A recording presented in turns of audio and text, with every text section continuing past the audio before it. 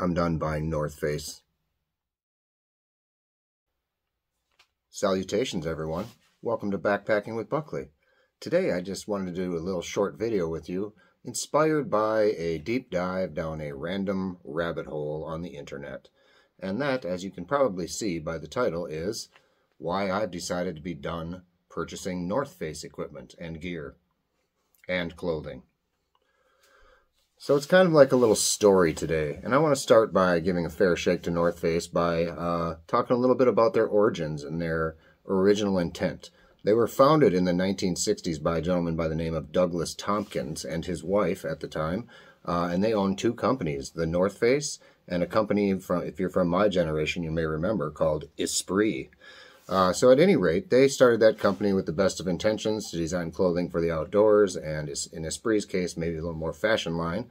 But shortly after becoming rather successful in both companies, Douglas decided that he did not any longer want to provide clothing for people because it was such a wasteful thing to do. And his quote, to be exact, was that he didn't want to sell people things that they didn't need. So what he did after he got divorced from his first wife, he remarried and moved to Chile and purchased 2.2 million acres of conservation land. So he really did go down a path of righteousness and left behind the company of North Face. So that will bring us to our current temperature at the company of the North Face. I just want to tell you about a few things I discovered that I found rather shocking. So before I start telling the story about the North Face in its current state as a business, I think it's fair for me to say that I still own some North Face gear. I'm not going to just throw it in the garbage because it's still good gear. However, having discovered the fact that there's some things I'm not too fond of about the company, I've decided that I will no longer be purchasing any gear from the North Face. So, here's why. Let's start with number one. I won't dive deep into detail, but generally speaking, when I look at their resume, I see a pretty weak environmental stance in terms of what they do to give back to the environment, conservation, using materials that are environmentally safe, so on and so forth. Now, I purchase things from China. I purchase unethical products all over the place. So I am not by any means getting on a high horse on the subject, but it is nice to know that there are companies out there that are behemoths that have decided to take a little different path. And I'll talk about one of those before we close this video out. So since about, I would say, the mid-'80s, when brand names and fashion became a big deal, North Face started to explode outside of the realm of the outdoors. And as we know today, North Face is a household name that you see everywhere. They are arguably more about fashion than they are about making expedition clothing or mountaineering clothing or backpacking clothing, etc., etc. They do make high-quality clothing, but at the same time, they're kind of all about fashion. I think most of us would probably agree about that. All right, so I didn't give you a heck of a big argument in terms of a court case on why North Face is something I'm done with, but there is a straw that broke the camel's back, and it's pretty hilarious, to be honest with you. I started researching kind of what North Face is into these days when I realized that they are all about fashion, and as you saw in my thumbnail perhaps, there is a Gucci logo attached to that North Face. Now, ironically enough, we are all probably familiar with the term Patagucci, but the irony in that is that North Face has genuinely teamed up with Gucci.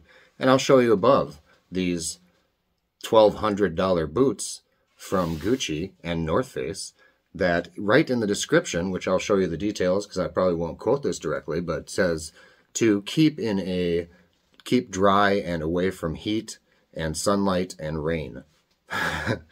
So the North Face has put their stamp of approval on a pair of boots that they have said to store in a flannel bag, keep away from heat and rain and wetness, and if they do, immediately sponge off with a cloth. That is the North Face today. In addition, they've partnered with other companies like Supreme and really just expanded into the kind of Kanye realm of fashion. In other words, extraordinarily inflated prices for coveted items, kind of like the Melanzana of the fashion world. You might know that there's custom Nikes out there for $3,000, $4,000. Well, now you can get some Gucci boots that you can't get wet for $1,400. So another interesting part of the North Face story kind of leads me directly into what brand of clothing should you choose. Now there's lots and lots of good ones out there. Lots of cottage brands like Enlightened Equipment, where you can get certain specialty pieces. But if you're looking for a general good all-around clothing gear company, I really still do recommend the good old Patagucci, aka Patagonia. They were founded around the same time. Douglas Tompkins, who was the North Face founder, was the high school friend of the Patagonia founder, believe it or not, whose name was, and I have to read this, Yvon Chouinard. And he maintained and remains to maintain his integrity within the clothing world to the best of his ability. They give back 1% of their profits to environmental causes. They start things like Worn Wear, which takes old worn clothing from not only Patagonia but other companies, repairs it, and then resells it. They use a lot of sustainable materials, and I can go on and on. Do the research for yourself.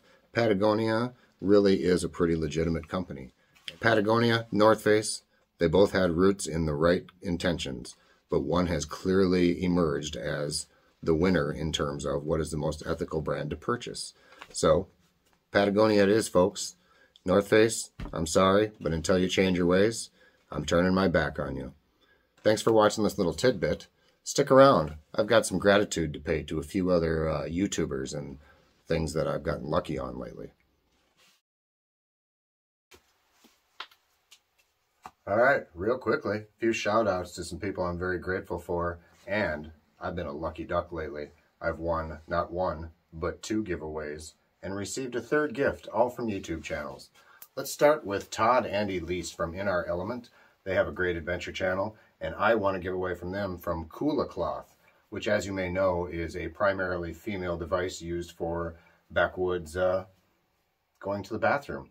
But Whitney wasn't interested in a Kula Cloth, and I decided that they have some other items, and I wound up with something I've been looking to pick up anyway, which is a cork massage ball. So thanks, Todd and Elise. I'm looking forward to trying this out, and love your channel. Secondly, I got another piece of art, and oddly enough, like Nicole Hikes a Lot, I got another rock painted beautifully by a channel called Hike One, Paint One. And there's a nice little note on the back that I won't share with you because it's personal enough. I want to save it for myself.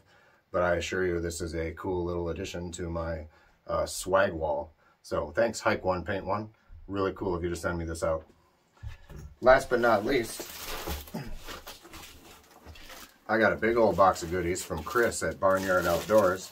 I won one of his giveaways, and I won some really cool stuff, starting with 2 of these bags from Big Sky International. And I'll be showing these off in a video in the future, but these are both made to hold your backpacking food and keep it warm while it's steeping. Really cool, ultralight little pieces of gear that I got in that package, along with something I've always wanted, the Knockout Doors Buck Food Bag, which is a discontinued item, so this is a coveted thing, still in the box, and this is just a thing that you can divide your dehydrated food in half and carry it in something like this. I'll probably show that off in a video as well. I also got a titanium spoon, which I am super happy about because it is polished and it has a nice mouth to it, according to Chris. And last but not least, something I've never carried on trail, but might now do it because I got some ultralight salt and pepper shakers. So thanks to Chris at Barnyard Outdoors. Appreciate you sending that out. Appreciate getting lucky too.